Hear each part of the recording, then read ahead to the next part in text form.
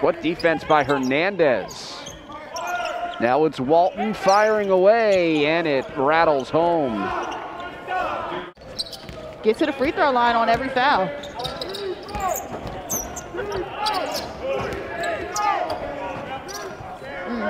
Splash down by Pickett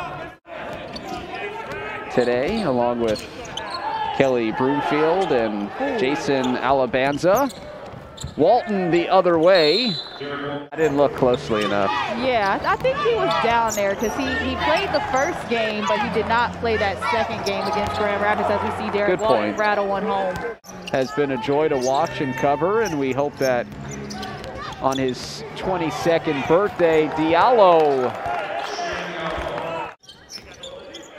could play 2 for 1. Marcus Thornton swirls one in for the tie. Motor City has come all the way back. And I'm more so impressed with how efficient he is. 5 for 7 from the field for Diallo. As on the other end, Jones fast and speedy down the floor for the bucket. We talked about it. Arcidiacono seemed like he was more of a coach over there rather than a player. He's really active on the bench. As we see Diallo once again getting the ball in the paint and just going to work. And again, the pass over top to Diallo in transition. He's been the point of the evening. He's got 4 straight double-doubles, working on another with 6 and 4. Look away.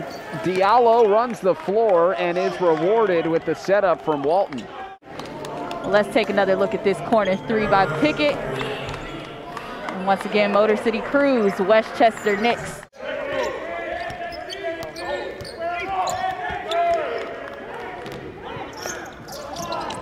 Walton, look away to Pickett. He knocks down the triple. Had to exit the paint before he got called for 3 seconds.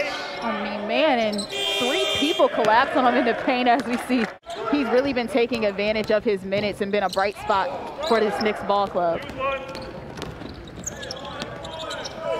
The other way, Walton Jr. pushes pace to score. He's really been taking advantage of his minutes and been a bright spot for this Knicks ball club. The other way, Walton Jr. pushes pace to score. After Westchester surrendered a couple of buckets, they have scored 4 in a row, and now back and forth we go.